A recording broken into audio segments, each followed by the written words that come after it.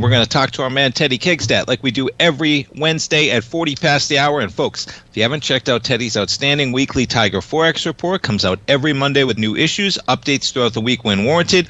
You also get a subscriber webinar included in there that Teddy did recently as well. You can check that out right under the newsletter tab at TFNN. You subscribe. It's $97. It comes with a 30-day money-back guarantee. You can't go wrong there. And he's also got a couple of great webinars under the services tab. Japanese candlestick pattern stock and option strategies with Teddy. That's $97 as well. And if you're into options at all, this one was a great one, man. A little bit of a complex strategy, but he broke it down so well. Capitalizing on time with calendar stock option spreads with Teddy. That one over there on the services tab as well. So check those out. And Teddy Kekstadt, good morning. What's happening, man? Good morning, Tommy. We have some nice moves to talk about in the bonds and the 10-year, crude, dollar index. Where do you want to start? I love it. Yeah, where do you want to start, I guess? We got the ADP number today, so we've had the yields, I guess. Let's talk a little bit of yields because we've had a little bit of a pullback. We were just at a 4.6 handle on the 10-year. We're approaching 4.3% just that quickly. And, of course, that's driving some of the action as we're a week away from this Fed meeting. But, you know, you start going out, the market's shifting. And on the heels of that private payroll number, given a little bit of fuel potentially that maybe we get as the market, you know, it moves so quickly these days on what it thinks is going to happen, but maybe we get a cut or two through the end of the year. So maybe starting, you know, with the yields, with the Fed, with some of that jobs data ahead of Friday. Sure. Yeah, I think it's this is just the same bad movie that we've seen so many times before.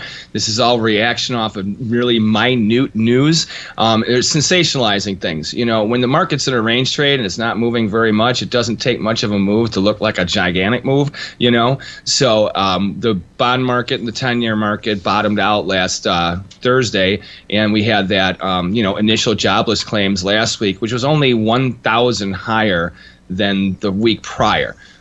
That's not a big jump in jobless claim. We want higher unemployment because if you want rate cuts, that's what the Fed wants. They want to see a lot of people out of work before they start cutting rates. So that number was not that big of a juicy number, but that's what stopped the falling bond market. Okay. Then you had the number that came out yesterday. That's the one that I think people really are taking it into too much, giving it way too much value. So, and that would be the, let me pull this up, the actual number that came out yesterday. So we had, let's see, the, what do you call it? The JOLTS job openings. Okay. Yeah. So now that's kind of an answer. It's like a reverse unemployment number. So now that number, although the job openings is decreasing, which means less opportunity, which goes along with higher unemployment. That is not that big of a number. Okay. The reality is that the market is still very, very strong when it comes to jobs. You know, like we're coming off the pandemic, and you know, the media is sensationalizing everything because they want the Fed to cut, because they've been calling for a rate cut for a year now and it hasn't happened. You know, well, the reality is inflation isn't going away. You know, crude oil has been breaking for a month, and finally, in the past couple of days, you're finally starting to see a downtick in oil prices, and you're talking about like 10 cents when it should be like every bit of 75, 80 cents lower with the move that we've had in oil over the last month. And it's taking away the sweet refining switching, blah, blah, blah, which now they're pushing, saying, oh, we're done with the switch with the refining, and so that should lower prices at the pump. Get out of here. You know, if that was happening, you would see it already, and it is not happening. You know, so these things are going to keep inflation high. I don't know about you. Prices at the grocery store are not going down. Okay, so if the prices in the grocery store aren't going down, and the price of gas isn't going down, how is inflation going down? That makes no sense. You know, so I would say that, you know, this is a short-term number and short-lived. I would watch the jobless claims that come out tomorrow. Now, if jobless claims come out like significantly higher than expected, you know, I mean significantly, you know, then we might start to see a trend that you can actually jump on short-term and let's see how this goes over the next couple of months if it continues to trend that way, and see how the unemployment number comes out on Friday as well. You know, if all of a sudden there is a sharp jump in unemployment, well, then that would give a little fuel to the narrative of a rate cut coming. But if you think one's coming anytime soon this year, I think that's preposterous. The only thing that would happen, you would have to see corn, wheat, all the raw commodities just tank. I mean, tank. Literally, you're going to have to see that happen to have food prices drop to a point where right now the margins, there's an expectation. People are used to paying higher prices. I mean, let's be real. Restaurants are gouging people now. I mean, we keep it with the prices that they have. Those prices aren't coming down. I mean, when you tell me that you can go to, let's say, Capital Grill Steakhouse, and all of a sudden they're going to start lowering their prices, then I'll tell you inflation's going away. Okay, but none of these places. Well, but seriously, if they're not doing it, the lower guy's not doing it, so that means it's not going away. You can twit the narrative all you want, but the markets aren't stupid. I mean, they don't believe the news. So I think that you'd have to be careful when it looks to like the bonds right now in the 10-year. This rally is nice. You made a higher move high over the last couple of sessions, but this is just a corrective move. We're in a wide range trade, so we're going back to the median. Until there's an actual action, I'd be careful getting caught up in it. Now this is also fueling the rally in the euro US dollar and the pound US dollar right now. But like I said, these are not big breakouts.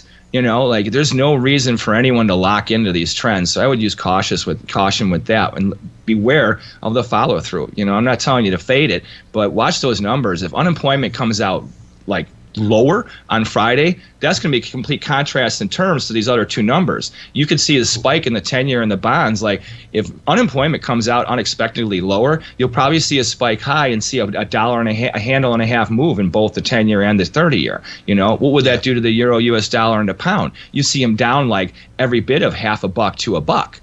Reversing the trend, so I would be careful, not that I'm always a bear because I'm a floor guy, but this is the kind of situation when you smell a bear trap coming, and I would just, especially when the media narratives they start fanning it, that fuel, and that fire, that's when I start thinking, well, either they're right or they're wrong, and most of the time they're wrong. So. It is interesting. I had the euro US dollar up as well as many charts when you were talking there, and I appreciate the breakdown. And just going back to where we were April 9th, pretty much, just kind of the highs before you fell off. We had a high there of 108.84. We're at 108.85 right now. And in the span of 3 days, we were down at 106.50. Right. So maybe, just to show, like you're talking about, man, great points, as in we've chopped back up to that level. But you see how quickly, even from that level, we gave it up at the beginning of April, back down to almost 106. And right. Yeah, so we'll see what happens. Well, and here's a number for you. You're talking about the euro US dollar right now.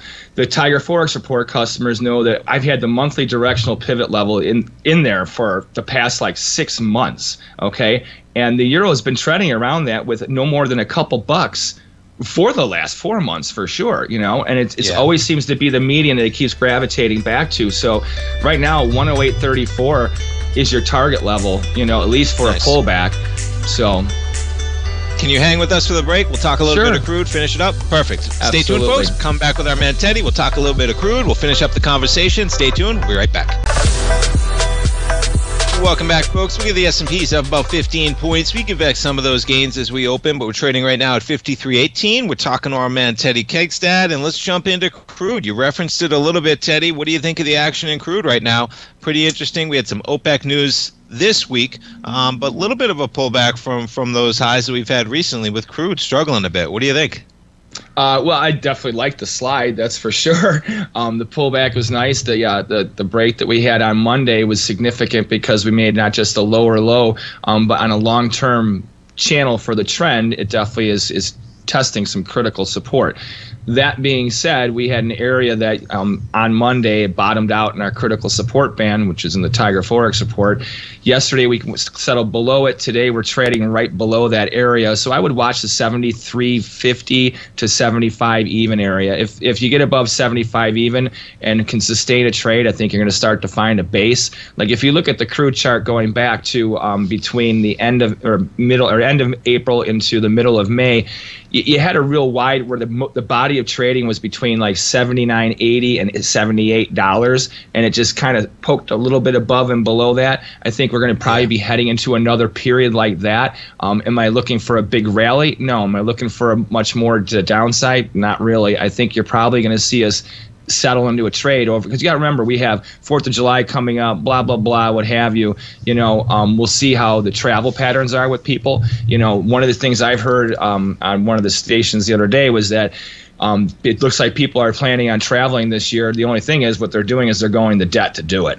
that's not a good sign. So I think it's going to be a question of is how many people are really going to make that decision and what's their expectations for the rest of the year. Some people may rein back their travel plans. People may go back to more of a COVID staycation kind of platform this year. We'll see. So I can't tell you where it's going to go, but I think you're finding good support where it's at. I don't think there's much more to the downside. I mean, I wish oil would go down to $60 a barrel, but then I'm looking for hoping and wishing and praying, and anytime that thought comes into my head, you know where I stand. Hey, we only got 10 seconds. I got a question in the den. What about natural gas, man? Where are you in natural gas? 266 Nat gas right now. I like that. I think that it's starting to come into a support area. I don't think there's much room to the downside.